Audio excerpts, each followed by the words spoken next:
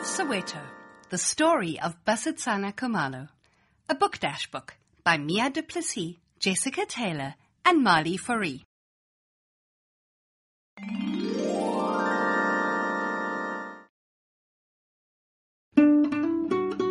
Basetsana Kumalo was born in a township called Soweto.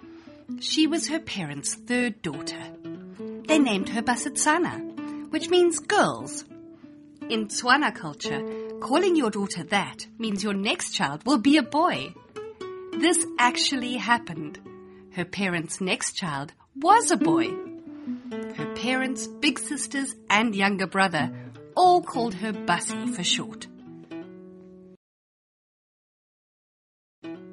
When she was a child, Bassie was very shy. She liked to sing and dance in her room on her own. One day, at school netball practice, the coach told two girls to pick teams. Bassie stood on the edge of the field, hoping someone would say, "Come play with us." But nobody wanted her on their team. Little did they know, Bassie would become one of the most popular girls in the country.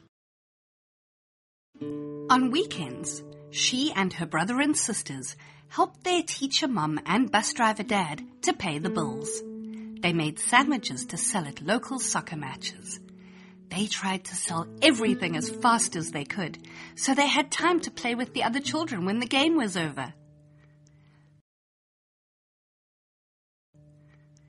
By the time Bassie turned 16, she was a beautiful young woman. In fact, she was so beautiful that she won 2 beauty competitions in 1 year, Miss Soweto and Miss Black South Africa. But Bassie was not only beautiful on the outside. She was also beautiful on the inside. Even though she was a beauty queen, she still cared about the community where she grew up. Bassie was also very smart. She worked hard at school, especially on her favorite subject, science. Her hard work was rewarded when she was the top science student at her school in matric. That's not all. She was also head girl. The shy little girl was now one of the most popular girls in school. Bassie's father always encouraged his children to read. He gave her a book called The Power of Positive Thinking.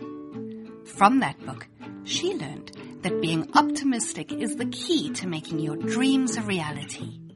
She dreamt of winning Miss South Africa. Not only did that dream come true, she was even crowned first princess in the Miss World competition. Bassie's mother was her role model.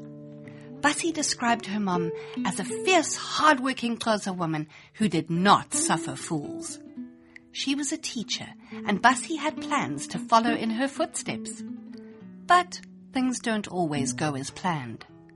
After winning Miss South Africa, she became a TV presenter.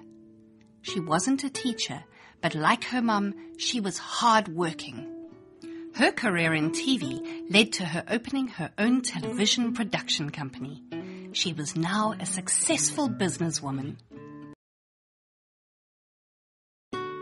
Bassie's motto is, "To whom much is given, much is expected." She believes that you are given a gift so that you can give to others. Bassie does this by volunteering, giving of her time and money, and even creating jobs. She is involved with projects and charities to help people in her community. One that is very close to her heart is the Nelson Mandela Institute. Bassie had a very close relationship with Nelson Mandela. When she was crowned Miss South Africa, Madiba wrote her a letter of congratulations. In the letter, he called her our queen. They shared a passion for children and education and the belief that an educated nation can help fight poverty. In 2002, Bassie married Romeo Kumalo and became known as Basetsana Kumalo. Together, they established the Romeo and Basetsana Kumalo Family Foundation. The foundation looks after orphans, children who don't have a mom and dad. Bassie has had to learn to balance her busy work and family life. She has her own company called Basetsana Women Investment Holdings. She and Romeo have 3 children, 2 boys and a girl. Bassie sees her role as mother to her children as her highest calling and greatest privilege.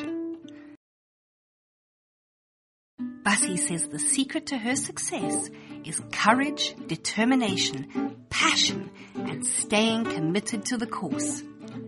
Despite all her success, she remains humble while trying to make the world a better place. Being beautiful on the outside is not what makes you a beautiful person. It's a heart filled with love and generosity. And that's why Bassie is our beautiful queen.